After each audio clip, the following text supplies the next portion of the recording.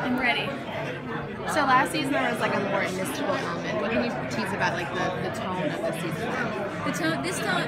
This year will be much more. It'll be much more gritty, much more return to our roots. I think Steven has said in the press a lot that that was the goal, and it's definitely our goal as well, is to kind of come back and make it more of a crime show the way it was in season 1. More villains of the week, more kind of close-ended stories, and yeah, magic will still be there because we've introduced it now. You know, we're going to honor that was what we did in season 4, but it's not going to drive story the way it did last year.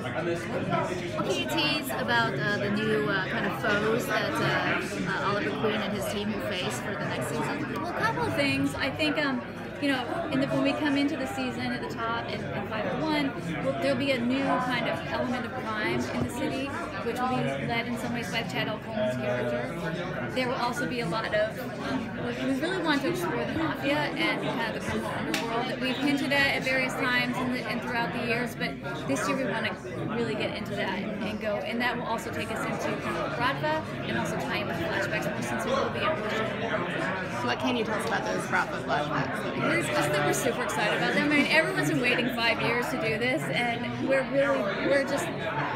It's going to be great. We really want to delve into the world of Bradva, really see how he became a captain and what his experiences were there, and to make it as, again, like kind of gritty and visually different and dynamic as possible. So and we're also going to tie them in much more with the present day stories thematically.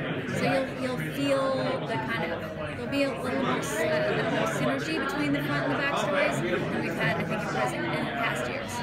Will the ship in Felicity's back be brought up again at any point?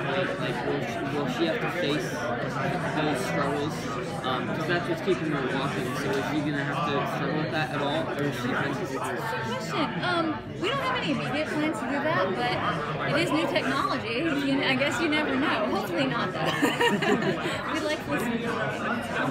And what can you tease about where we can find Oliver and Felicity's relationship in the season? Well, in the past, one of the things that I know Felicity is a very sort of lightning rod of controversy on the internet. We left them in a very ambiguous place at the end of season 4, and I think we'll get some clarity in the first 5 episodes, particularly in episode 5 of season 5. But by the same token, one of the reasons that the relationship happened is because we were really writing to those characters and writing to Stephen and Emily, and we're going to do the same thing in season 5. We're going to kind of let the characters tell us where they want to go, and we'll see where we end up. Now that the world has kind of expanded as much as it has, how do you balance that expanded world and also really focusing on your own characters? It's a tricky thing. I think Arrow in particular being the first of the tour, and also being, in a way, the most grounded. I mean, when Mark and Andrew and Greg first came out with the show, there was no superpowers. It was meant to be very grounded, very gritty. And season 5 is an attempt to sort of really answer to that, and it is about balance. I mean, we have to deal with Flashpoint, but we're going to do it in a way that is very much part of the Arrow universe. And I think the way we deal with meta is the same.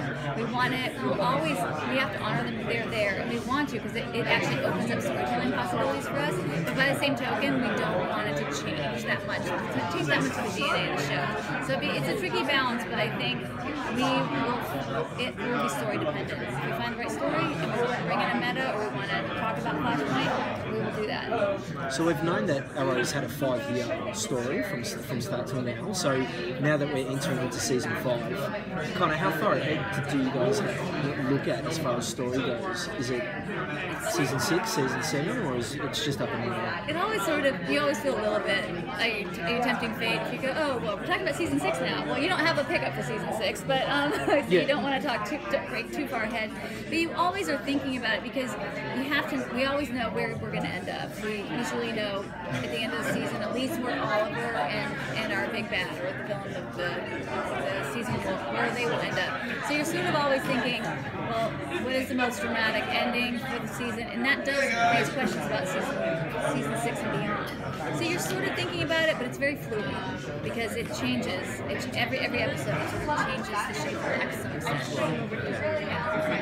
Each season kind of has like a definitive theme. Like, what can you tell us about the theme of season 5? The theme this year is definitely legacy, and it's really going to revolve around Oliver going back to his roots, as we talked about, and also answering that question of, he got into this because he wanted to right his father's wrongs.